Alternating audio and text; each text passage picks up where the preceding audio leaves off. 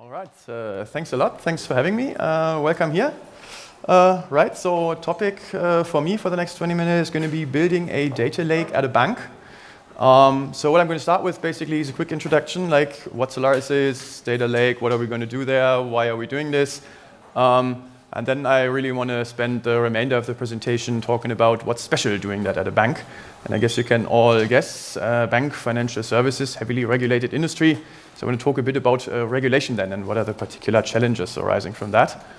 I guess that's something that you find little advice on the internet all the time. So I hope I can close this gap at least a little bit with this. Talking about regulation, of course, is a somewhat broad topic. So I thought for this presentation, I'm going to pick everybody's darling of this year, which is going to be general data protection regulation. So a lot of buzz around it. Probably you had lots of emails in your inbox lately for all the sorts of consents you have to give now. So I'm mainly going to focus a little bit on that, going through what are the challenges, what could be possible solutions for that. Okay, starting with that, what is SolarisBank? Basically, SolarisBank is a fintech company from like right around the corner here, so 2 stations per subway. And what it allows to do is for other companies to play bank, kind of. So as another company, you don't really have to be a bank, but you still want to offer some banking-like products, like you want to offer accounts to somebody. Then SolarisBank comes in as a fully licensed bank, so to say, from a regulatory perspective. And it offers its services not directly to customers, but as an API to other businesses, which can then in turn offer these kinds of financial products or integrate these things into their own products and build stuff around it so that they can really focus on the real products of theirs and not too much on all the burden of getting the regulation right, which has been done only once in the core of SolarisBank. And as you can imagine, at one point or another, there's lots of stuff going on in a bank. There's lots of various products that banks offer. You have accounts, you have credit cards, you have loans and deposits and whatnot. So the company is growing. It's growing a lot. I think the company is somewhat like 2 years old and already has 170, 180 employees. There's lots of products popping up somewhere, and you've got to get your data under control somehow. So if you have business intelligence people, if you have data scientists working there, then initially things might be very easy. You just attach to the database and you get your stuff. But as soon as you have more teams working with different databases, different database technologies, things really get very painful for the people because then you never know where to get your data from. You have to attach to a new system every day. And then what used to be 1 system before is now 3 systems because things were split up. And then you attach to 3 new databases and everything gets crazy. So the big problem here is if you have on the back some data scientists checking the risk position of the bank or doing whatnot, or business intelligence people generating reports for the management or for regulatory entities or whatnot, things are really in flux a lot and things can get out of hand unless you somehow professionalize the whole data processing a little bit, which is why the decision was taken to build some sort of data lake which should make exactly this easy. So some place where we can say we put all these data sets that we have, and there's a team dedicated to making sure they're available there. And from there on, we have kind of a unified technical interface and a unified way of like managing the access to this whole thing. You don't have to adapt to all sorts of new technologies all the time. And there's always this one guy who can at least give you access. Of course, there might be other people you might have to ask for permission, but still, there's this one place to govern this. Bit of the technologies we have there and what we're building. So mainly what we have is, for instance, like MySQL databases. We have CSV files somewhere. We have other databases and so on that the various teams, the product teams at Solaris use. And what we then do is we build some simple export tools that, like one way or another, make this thing somehow pop up at our data lake, which is currently living in the cloud. So ingestion there basically means we have some Kinesis streams open where we can put the data, whatever kind of data that is. You dump that data inside and beforehand announce that you are exporting this particular data set to us. There's some kind of catalog running in the data lake where then you recognize that was this stuff that you export, like this data set, it had this schema currently. Everything gets transformed to Avro files currently, maybe later to Parquet files as well. And eventually the things will be put into S3 kind of, which is then the data lake, so our blob storage for all sorts of files that end up there. And then they are properly tagged with metadata and everything else that you need to later on manage the access and to make sure nothing gets lost. From there on, basically, the world of finance, it works in batch processing. So kind of like there's things you have to do every day, there are things to do every month or every year. So that's basically what we do afterwards. We have, for instance, the data scientists and running their own Luigi there. They're running a few jobs and get their reports out of that or their models out of it. So that's the basic thing we built there. I guess that should be fairly familiar to most of you, given the audience of that conference. So that's pretty much the whole idea. The purpose behind this, making it easy for the people who do these batch processing jobs to get their data and to not have them running around asking for credentials and permission all the time, but finding one structured way to govern and access this, which is important also because otherwise you have to explain and document all the time all these various ways in which you give access and where you give access and how and what is managed and so on, and why that is secure. So we need this one way of doing that, and that makes things fairly easy. Then it comes GDPR regulation. So this was the basic architecture, main idea pretty clear, I hope. What do you have to do for this thing to be compliant? And then I have to give my regular disclaimer here. This is danger zone. I'm a software engineer. I'm talking about legal topics here, so probably most of it is wrong if you go down to the very big detail. Ask your lawyer before. I don't know too much about law, so I don't even know if this disclaimer is worth anything. I have no idea. So really ask your lawyer, but these are my things. And I guess there are a bunch of typical requirements. They come from things like data protection. They also come from kind of other laws all the time, other regulation that you do, and things that you as a software engineer probably understand fairly easily. It's no problem if you do that upfront. If somebody tells you upfront you have to encrypt everything in transit and in rest, you can build your system according to this rule.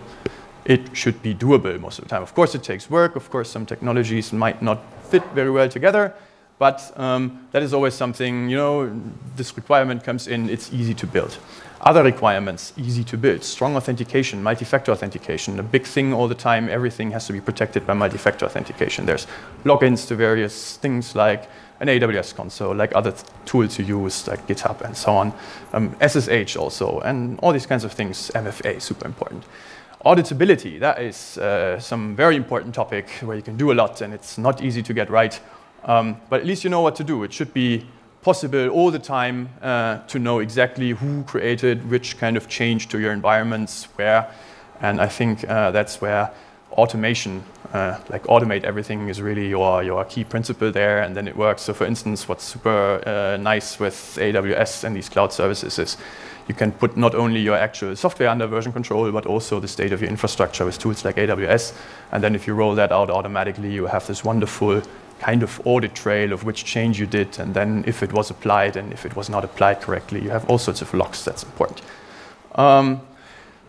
Other topics, clearly role separation of concerns. It shouldn't be possible for a single person to steal any money or bring the company down or something, so it's important to early on define various roles and ideally split them up between people so that the blast radius of a single person doing harmful things or even mistakes is fairly small.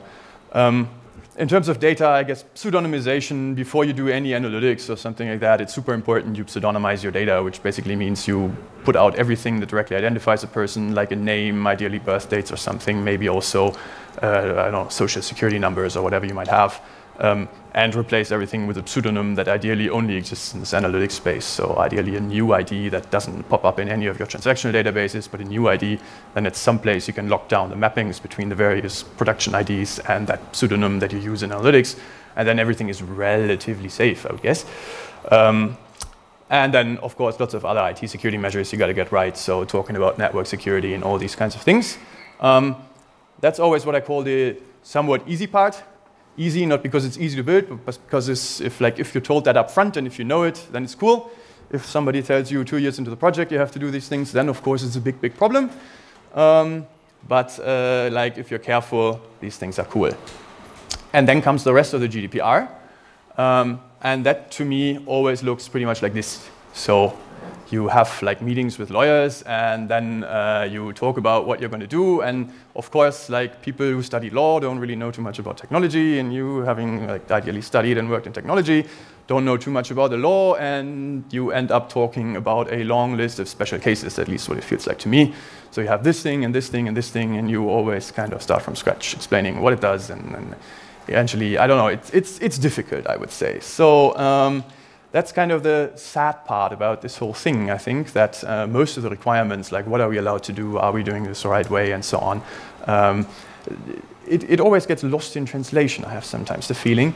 And every time you walk out of a meeting with a lawyer, so before joining Solaris, I worked at Finleap, which is a fintech company builder, so I had also various other occasions where these law topics played a role also in the initial design of the system.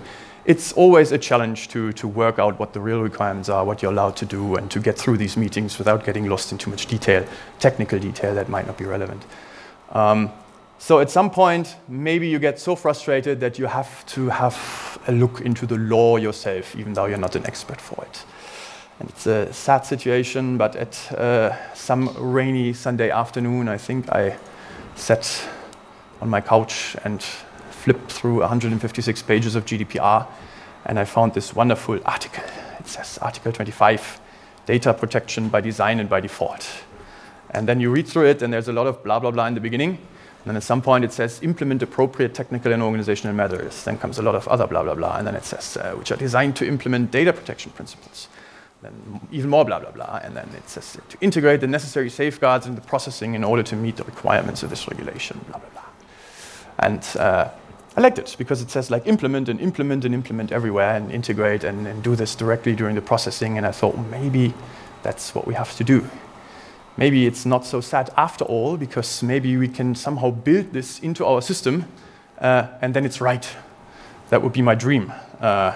So maybe the GDPR is a little bit like a prince in form of a frog that wants to be kissed by a software engineer, so that it's really, I don't know, it comes to life and some structure unfolds. So I thought, maybe I'm probably getting this whole thing completely wrong, because implement in a law sense probably means you have approval processes and signatures and stamps and whatnot. But what happens if I just try to read this thing as a software engineer would read it and treat it as the product manager's specification of the software? What would happen? So I thought I might do this, and hopefully I can turn the whole thing somehow into code. So now, I think what we've covered before, I mean, it's kind of like saying requirements or something.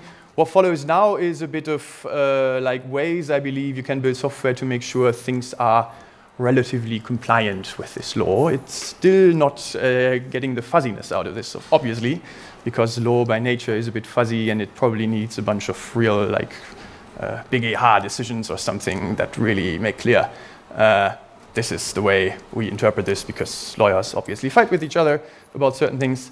But maybe we get various architectural principles right. I read the law, I read like everything I could find about it. There's, as I said, very little advice, except of course this beautiful conference here last year. It had a great talk about various privacy protection things, also tailored towards data pipelines. I think of this nice guy sitting up there. Hello, so it's really great advice. I touch upon some of the things. You can hear it in much greater detail in the YouTube's video of that presentation. So GDPR, if you have to summarize it, you can look into Article 5. It's like still very long and a big summary, but if you bring it down, I would kind of make these like 3 observations here. The first and most important thing you have to do is lawful processing. So basically what's allowed by default is nothing, and then there has to be this legal basis for everything you do, otherwise you're not allowed to do it. So that's what you got to check all the time. And then the second principle is data minimization. It's like you use for the processing only what you really need, nothing else you keep around all the time.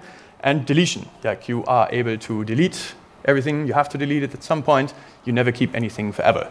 And then of course accountability, that goes a lot like into this auditing. You actually have to prove that you did it wrong, that you did it right, not the other person has to prove that you did it wrong. Sometimes you maybe also accidentally be proving that you did it wrong, who knows. But like the important thing here is the onus of proof is on you, the company, to prove everything. So you need logs of everything and be able to prove it, and like also make careful decisions what kind of data you keep for proving and when do you have to delete the proofs and so on. It's yeah, getting complicated. So lawful processing, as I said, this is exactly what you're allowed to do by default. absolutely nothing, unless, of course, there are a few exceptions when you can do things. And like the basic one you probably all know is you consent to getting a newsletter, and then you get the newsletter, and if you don't, then you don't. So consent is one way to be able to use data. But it's not the only one, as you might imagine. There's others, like contractual agreements. That's kind of, you give, I don't know, I would call it an implicit consent by saying, I want the service of the company. Like, I don't know, it's sign up with Flickr or something, it manages your images. Probably you gave kind of implicit consent somehow, so it manages your images. It's necessary for the contractual agreement with the customer to deliver the service, so you are allowed to process that data. There's another interesting one, it's legitimate interest. I think one very difficult one. It goes kind of like if the company has a legitimate interest, it's allowed to do that, and then there's kind of a risk assessment behind it, like you are only allowed to have a legitimate interest if the risk is low for the customer and if it's really a legitimate interest and not something you like try to bolt on to be allowed to do something. It's very hard to find examples about it. I guess it's something around, I don't know, IT security stuff, fraud protection, that's where I would see it. So it's probably, I mean, somewhere it says, I think, direct marketing can be this. I would be careful and ask a lawyer before. So it could be difficult. And then there's, of course, legal obligations. Like there's all sorts of other laws that trump the GDPR in terms of data protection. So if you're working in a regulated industry, probably you have lots of these. And then also, like every company, I guess, has these. For instance, if you look into Handelsgesetzbuch, so German business law, there's, if you had a company, you have to keep all sorts of records for a longer period of time and not allowed to delete them. Otherwise, you know, you couldn't prove anymore that you didn't cheat on your taxes and these kinds of things. So various laws can make you keep things. And then if you look a bit into it, all these things seem to be like not just yes or no, but maybe they are yes for some customers and no for others. Like it's obvious for consent. There you may have one person consenting, the other not, but it's actually possibly true for other things as well. For instance, if you have a complex product landscape, then people may have some of your products, but not all of them. So you cannot, like you have different contractual agreements, and like the full set of the customers of your company, you can partition it somehow by the various products they have and can only do certain processing for people who have certain products, but not for others. Maybe you also have legitimate interests, which you can somehow argue, like for one person, it's true, but then another person objects against it. I think there is this special objection right that you have, so maybe this goes away. Same for legal obligation. Maybe you have a legal obligation to source somebody's data, but then the other person lives in another country and it doesn't apply, or maybe the other person is too young, still a kid, and it doesn't apply, I don't know. So maybe all these things are customer specific. And what I thought, that's basically my way, how I would treat this is, before, if you run jobs in there, you just process the data and it's done, and somebody else has to put the stamp on it, like this is okay, kind of by design. But to me, the whole thing before looked a little bit like you have to build some sort of authorization system where you say, like you probably know it from a newsletter, you don't just fetch the list of all emails and send out newsletters, you beforehand filter for consent. You could actually do that with all the other legal bases as well, where you could say, I have this one table where I manage all my complexity, I talk with my lawyer about it in depth, and I define exactly whose personal data I can process in which way. And then I have this kind of authorization mechanism. Every job that I want to run, it first asks, like, give me the list of customers I'm really allowed to do that with that. And then I kind of join that with the customer data I have, and I throw away all the records that I'm not allowed to process. So that would be my one learning that I had. Of course, that may require some pre-processing, so you have to make sure that for all your data sets that you're somehow processing, you're able to identify to which person it belongs, and ideally very easily and without many complex joins and so on, so that people really know when I'm having a record here, I have to know it's personal data. I don't have to think about it or something. It's always, I know if it's personal data, there's this pseudonym or whatever in there, I can process it and beforehand filter that with this particular authorization table. There's another topic, data minimization. The first part of it is very hard to get right, I guess, in general, because it just says use whatever data you need, but not more. But who defines what data you need? So that requires really careful and subjective planning for everything you do. But then it says implement deletion everywhere also, kind of, because like you're not allowed to keep anything forever. And probably you would want to, because like who knows what happens. Maybe you did a mistake somewhere and you want to keep the data around so that you can fix that mistake and rerun everything and then it gets better. Maybe you want to keep the data around just because new things, new requirements, new stuff that you want to do pop up later, and you want to repurpose that data for that particular thing, but it's not allowed. So basically, you have to get away from that idea of having some kind of immutable data set sitting somewhere to probably it sits there for a time, but after a while it has to go. This is also something that kind of like you have to do on a regular basis. All sorts of events that appear, like somebody wants to have his data deleted, revokes his consent, and so on, might trigger this. There's also just the customer ends his contractual agreement, and then data minimization could mean you just throw away his data, because what do you need it anymore for? So all sorts of events might trigger deletion. And what do you have to do? For all your like relational database management systems, like the MySQL database I spoke about before, it should be relatively easy to do. You have a schema. You ideally know where like the persons in this database are. When you have to delete a person, you should be able to come up with an SQL statement that removes this data, that just purges this ones and zeros from the face of Earth.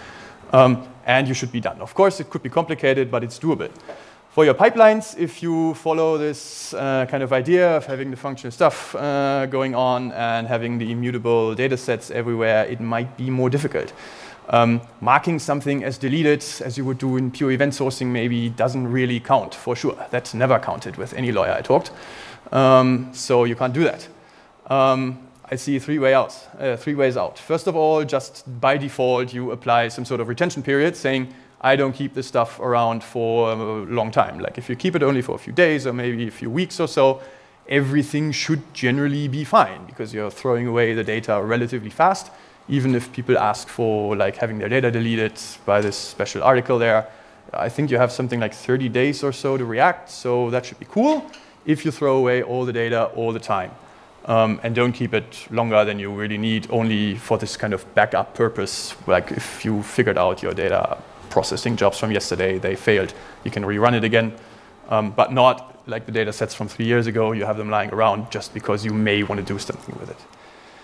There could be other things you can do. Maybe at some point you generate something that you can count as anonymous. Like for instance, you calculated the total number of customers at some point and just want to spit out that number. And that number isn't personal data anymore, so you can keep it around forever. You can put it onto PowerPoint slides, and then it's fine.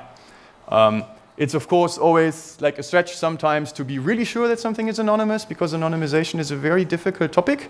Some people have the opinion that you just X out names and then everything is anonymous, and then other people do these crazy re-identification attacks. You know it from Netflix. There's also this nice taxi ride data set I once saw where there were just taxi rides with GPS coordinates published, and then somebody went and looked up celebrity pictures going like into caps or out of caps, correlated that with a data set, identified a few celebrities, and then could assign these taxi rides. And all of a sudden, it's not anonymous anymore. So bad for you. You probably would have to delete it then or get a fine or something. So this is something you got to be very careful about, particularly if it's about machine learning stuff that you want to do later on. So if you say my training data is anonymous, but it's very fine and granular, at some point that could be a big risk for you if you didn't do that properly. There's a talk, I guess, this evening here, which is going into exactly that topic. I'm looking forward to it. There's like k-anonymity and t-closeness and whatnot. Maybe even differential privacy, who knows. But anyway, so we have that. And then finally, the only thing we can do is clean up after us. That's where Mr. Albertson's nice talk comes in. So there's various things you can do. Basically rerun all your pipelines all the time and recompute everything after cleaning up your initial source data, and then everything is cleaned afterwards. That could be very computationally expensive, obviously, but maybe the only thing you can do. And it's also easy because it just needs the code that you currently have. It only works, of course, if you have a proper like workflow tool in place, like the Luigi thing that our data scientists use, so that you can rerun really everything and know how it fits together. Maybe you got to run some cleaning jobs, and that may make it a bit easier because you don't recompute everything, but still you write all the files again, and if that's really huge, then that might be a problem as well, because then you write petabytes of data again. Not that we would have that problem, but maybe others have it. Other things you could do is maybe factor out the personal data, like the identifying data, and then define pseudonyms for various parts of the other data sets that you have. And then if you can manage that one table down there as the table you keep current and the table that you just X out lines if you don't need them anymore, then maybe the other data sets, even though you didn't delete anything, are anonymous enough to count as deleted. That's, I guess, also very difficult, but it allows you to make that decision locally for this data set only. So like the owner of a particular data set here could decide that even though there has to be something deleted, I don't do it in this data set because like, it's reasonably anonymous. Difficult to argue sometimes, I think. Much easier, I guess, is like from a legal perspective, this encryption key join table or lost key pattern, as it's sometimes called. So you really say for the various things, I always encrypt all the details about a person, except for the stuff that I can really delete. And then as I delete the encryption keys, the stuff is also going away. That is accepted by most lawyers. I've also seen some people who say, no, you got to really delete things, get out of your ivory tower encryption. I don't know. So that's also something you might have to check if your organization really accepts something like that. So with that, I want to conclude a few minutes over the time. I'm sorry. Compliance is code. That is what I hope we can build, and also what we can build internally inside the company, because that's kind of the philosophy of SolarisBank to its outside partners, that ideally as much as possible should be coming from just using the API in the right way, in the processes that are in there. And I don't think we're there yet for the GDPR, but I hope that someday I will understand it well enough to build it properly. Any questions? Sorry, we don't have time right now for more questions. Maybe you can see Dominic later.